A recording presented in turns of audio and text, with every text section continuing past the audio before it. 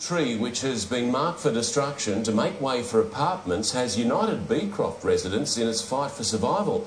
The tree is 140 years old and one of the finest examples we still have of a native white mahogany gum. It could be cut down tomorrow. They're not tree huggers, but they are this tree's defenders. If we keep removing them, we're going to lose all our wildlife. What do you think of this tree?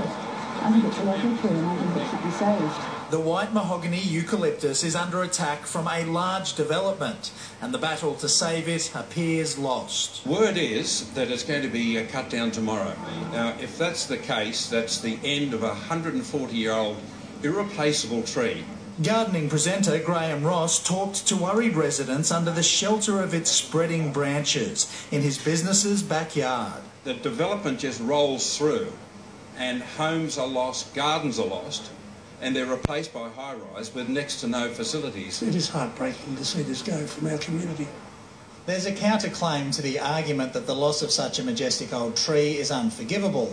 Some say this white mahogany giving way to development is unavoidable. Unfortunately, we live in a city, a growing city. A lot of people want to live here, and at times there's going to be a casualty or two. And if it's one tree here and there, well, we're getting out of it pretty well. Hornsby Council says the land was rezoned for development to help it meet the state government target of 3,000 new homes. Sean Berry, 7 News.